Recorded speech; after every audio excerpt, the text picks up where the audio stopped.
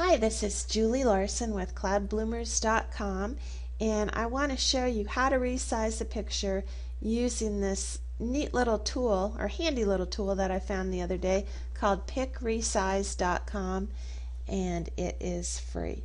So let's go over to PickResize.com. Now, I use Paint to resize a lot of my pictures, and the problem that I run into is that you can't, as far as I know, you can't pick specific dimensions with Paint. So I wanted something that if I knew I needed to have a picture that was going to be 500 by 300, for example, I could do that without having to guess percentages.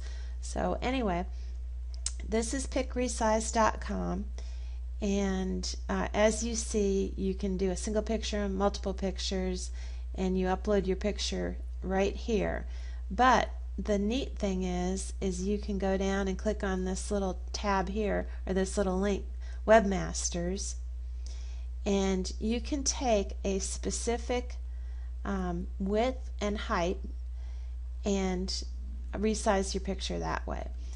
I'm going to take this here, right click, copy it, and then paste it into the address bar. Let's say I want my picture, the one I'm going to use is really huge, and I want it to be maybe 500 by 400.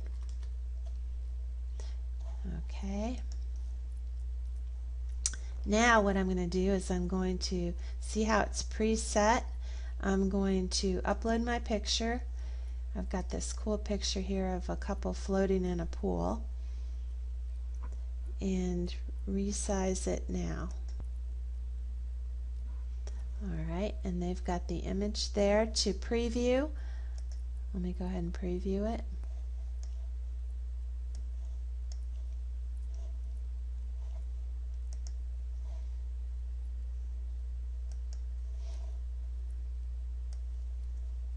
Okay, so now that is 500 by 400, and I can save it to my computer. I can save it to the web, and it looks like there's some more advanced editing. But my main thing here was I wanted to be able to show you how to resize it. See, the original width was 1600 by 1334, and now I've got a new one for 500 by 400. The cool thing is it's all done up here in the address bar when you copy in the width and height, whatever you want there. So anyway, I hope that was helpful to you, and until next time, thanks, bye-bye.